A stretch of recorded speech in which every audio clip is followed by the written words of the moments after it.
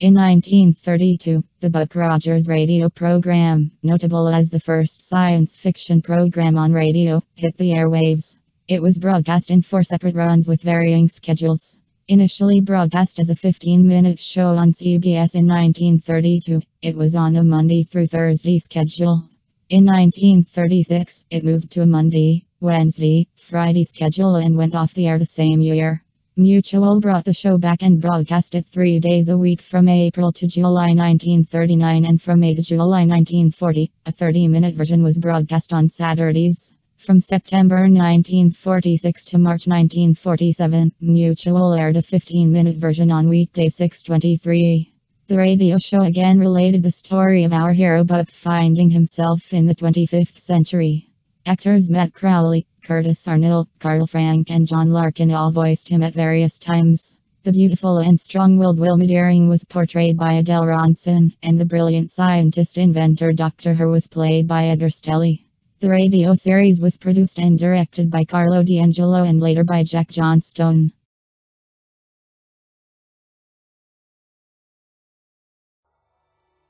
Buck Rogers in the 25th century.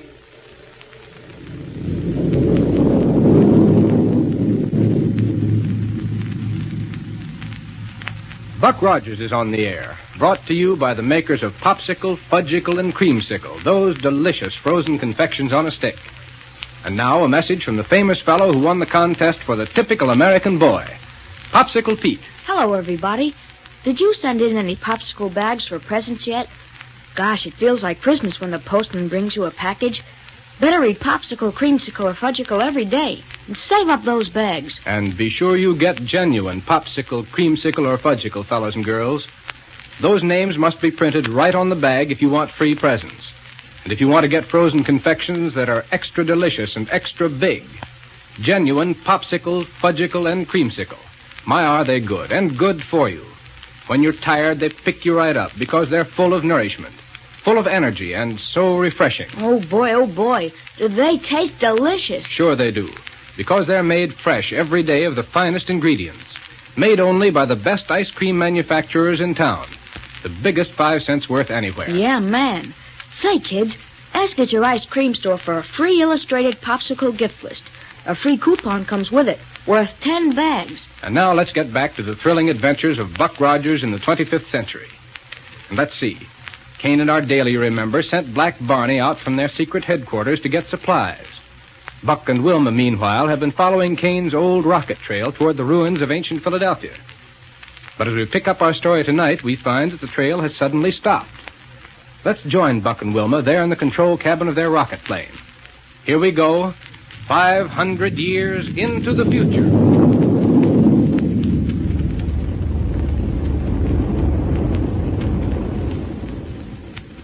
Sir, Wilma, the trail has dropped right off. But, Buck, if Kane turned off the power completely, his ship would drop down and crack up. Not if he used plenty of inertron lifting power.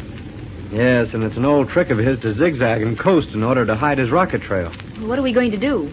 Cruise around in circles, I guess, until we pick up the trail where it starts again. Better take it easy, then.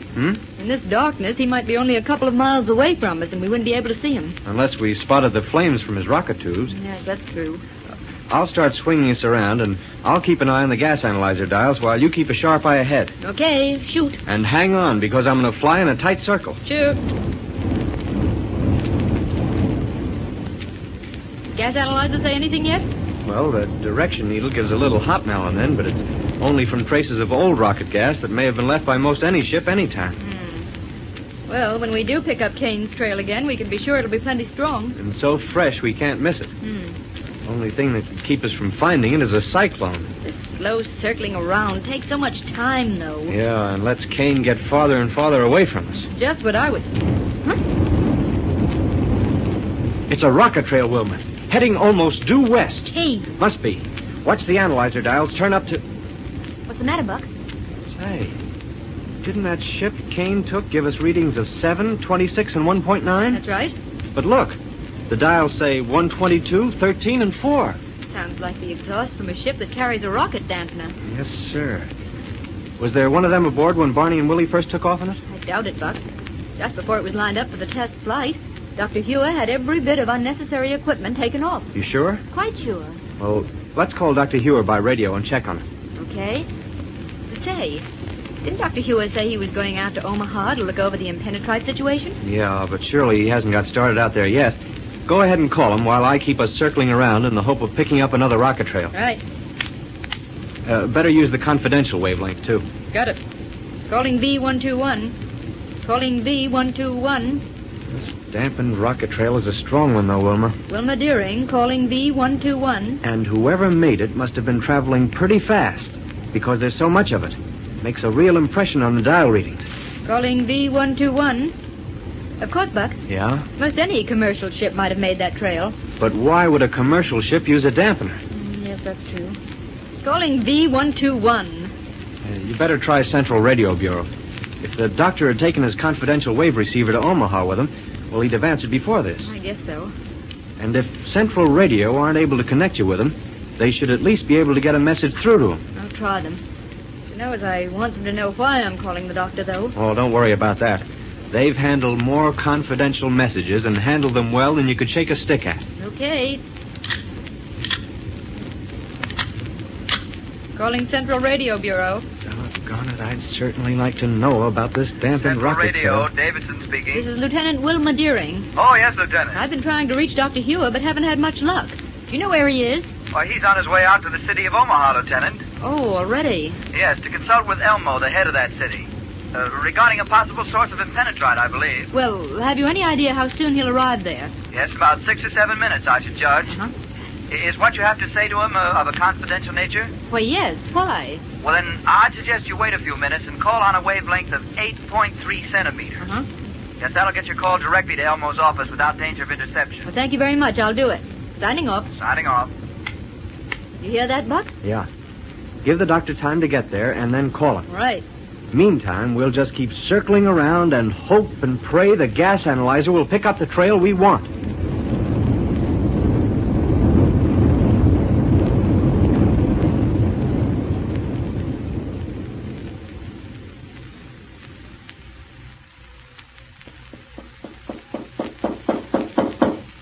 Come in.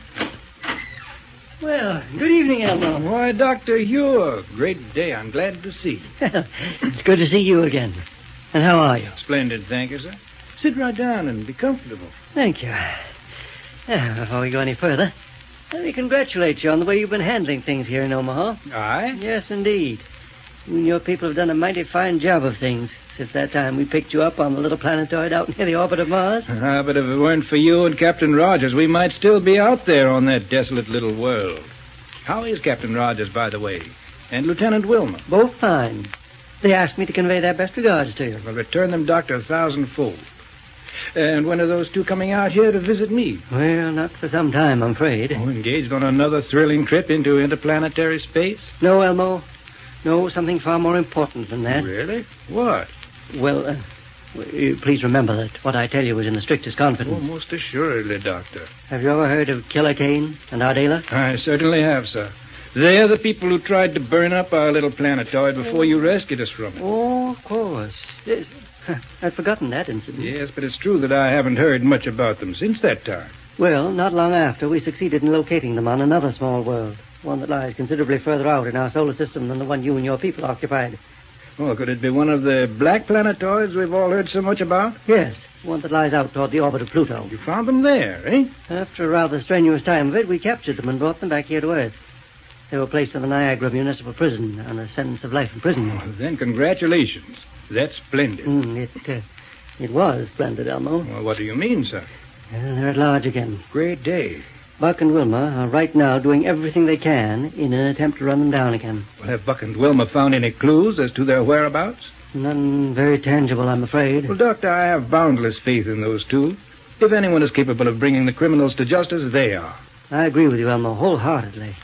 But you see, the situation's been somewhat complicated by the fact that Black Bar... Yes, Doctor? I quite forgot. I really haven't told you the purpose of my visit. But you started to say something about... What I about... came here for is to determine whether we'll be able to get a worthwhile amount of impenetrite from the ore fields we discovered near the city a couple of years ago. Oh. A new instrument I've developed requires that certain parts be made of impenetrite. Yeah, well, I'll tell you... Ordinarily, we get that element from far off Pluto, but if the ore here is rich enough, save a great deal of time and expense to use it. I'm afraid it's not, Doctor. Oh, you've already investigated it? Yes. As a matter of fact, I was taking some pride in the fact that we'd be able to surprise you by having gone ahead with the necessary experiments entirely on our own initiative. And the result of these experiments? Well, samples of the ore with complete analyses probably are waiting for you at your laboratory in Niagara now. Oh, really? As a matter of fact, you must have passed the ship that was carrying them on your way out here just now. Oh, that's splendid. Well, then I'll go on back right away. I really had no business leaving Niagara tonight. There's so much demanding my attention there. But it was a good excuse to see and talk with you again, so I just hopped into my ship and came along. Well, I'm mighty glad you did. But now I must go. I'll go out the back door of this office if you don't mind, because it's more convenient to where I park my rocket plane. Why, certainly, Doctor. Yes, sir. Thank you. And the next time you come to Omaha, you must plan to stay longer. And bring Buck and Wilma with you. All right, Elmo. Goodbye. Goodbye, Doctor.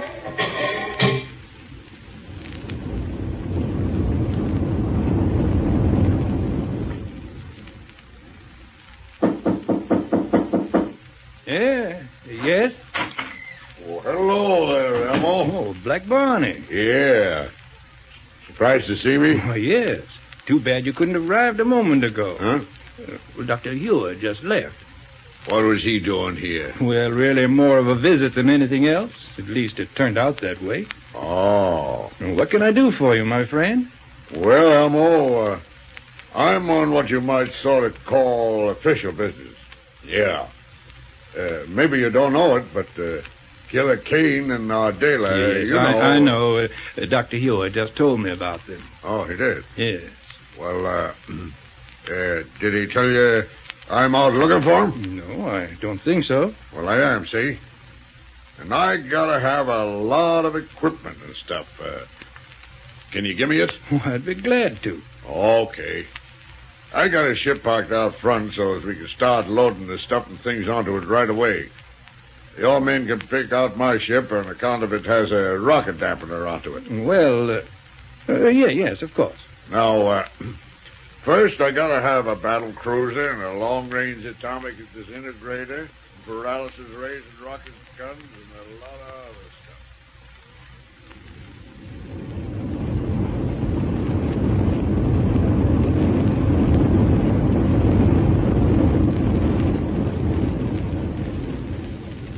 Doggone it, Wilma, I wonder why we don't pick up that rocket trail. I mean the right one. Well, Buck, Yeah? you suppose Kane could have done something to Barney's ship that would make it leave the kind of trail we found? Sure, it's possible. It's much more likely, though, that the ship has a rocket dampener on it we don't know anything about. But say, isn't it about time you put through that call to Dr. Huer to check up on it? Oh, yes, I guess... What's the matter? Nothing, but directly below us. What? The ruins of ancient Philadelphia, where Professor Smith, the mad scientist, had his headquarters. By golly, Wilma, I wonder. Just what I was thinking. Yes, sir. Hang on while I swing us. Buck Rogers No, listen. calling. Buck Rogers. It's Dr. Huer. I'll take it. Hello, Doctor? Buck, I'm on my way back to Niagara from Omaha. So soon? Yes, I just got a call from Elmo to the effect that shortly after I left there, Black Barney dropped in on him. What? Barney picked up a lot of equipment, a whole rocket plane full, as a matter of fact, and then left immediately. Great day. So my suggestion is that you and Wilma in your fast ship go out there to Omaha immediately. Doctor, we're on our way. Good. Wilma, hang on for power.